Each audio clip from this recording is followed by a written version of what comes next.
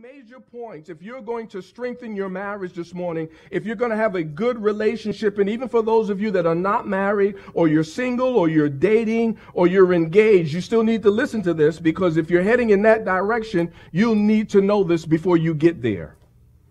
It would have been good for us to know a lot of things from God before we actually entered into his covenant relationship. Amen. I know there was a lot of things that I didn't know when I did it, and I paid the price for it. So it's good for us to know these things before we get there. The first point that I want you to understand this morning, if you're writing, you've got to understand, number one, that your marriage must be your priority.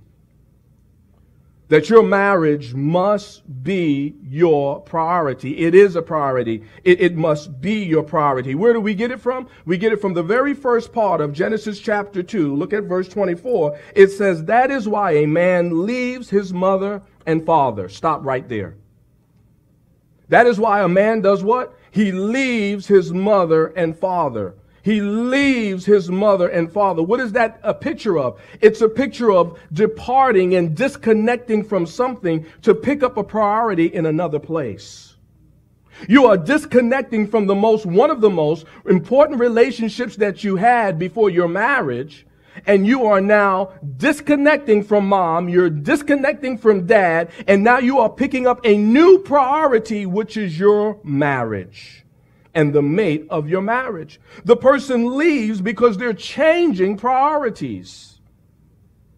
And marriage is to operate as the most important priority in your life next to God.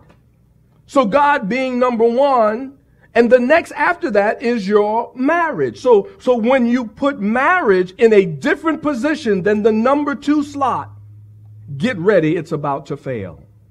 Amen. You can't move marriage outside of its priority slot where God has placed it.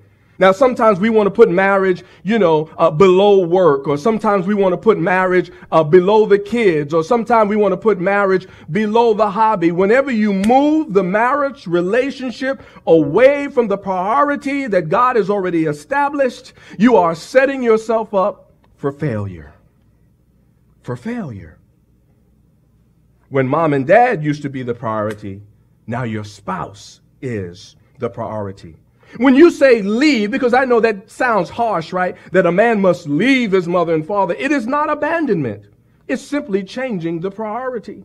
It's relinquishing the highest human commitment from parents to spouse. To spouse. Do you want to know something that's very interesting about God? God is jealous. Think about that for a moment. Pastor, that doesn't sound really good that you would literally say that God is jealous. Yes, God is a jealous God. Whenever you and I think of jealousy, we think of being envious of someone who has something that we don't have. And I know that sounds weird to just think that God is jealous, but we must first understand what biblical jealousy actually means. I'll read you a verse. It'll come up on the screen for you. Exodus chapter 20, verses 4 and 5. It reads like this. You shall not make for yourself an image in the form of anything in heaven above, or on the earth beneath, or in the waters below. You shall not bow down to them or worship them, for I, the Lord your God, am a jealous God, punishing the children for the sin of their parents to the 3rd and 4th generations of those who hate me. I'll show you another verse in Exodus chapter 34, verse 14. It says, do not worship any other God, for the Lord, whose name is jealous, is a jealous God. You probably didn't know that about God, did you? Well, the jealousy that's described here in Scripture, the jealousy that's described in the Bible is not the kind of jealousy that you and I go through in our emotions on a day-to-day basis. God's jealousy is different.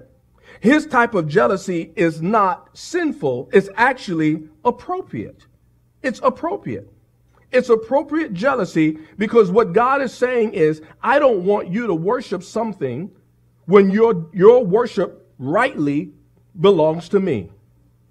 That's why he's jealous. He's saying that worship should never go. If you look back at verses 4 and 5 of Exodus 20 and Exodus 34, it was all about him saying, don't give your worship to anybody else.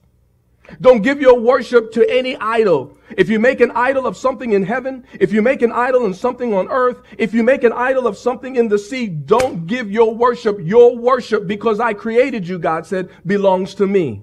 Amen. So because of that, this is what's called not a sinful jealousy, not the kind of jealousy that you and I feel, but this is what's called a legitimate jealousy. Because God is saying, I created you for worship. You're to worship me. And when you begin to worship something or someone else, it is appropriate for me to be legitimately jealous because of what you're doing. I'll give you a really good example that I'm pretty sure all of you can relate to. I'm going to talk to all the ladies this morning. Ladies, if you saw your boyfriend or your fiance or your husband talking to another woman and she's flirting with him, touching him and rubbing her fingers through his hair, right? And putting her hand on his leg and rubbing his leg. Would you get jealous?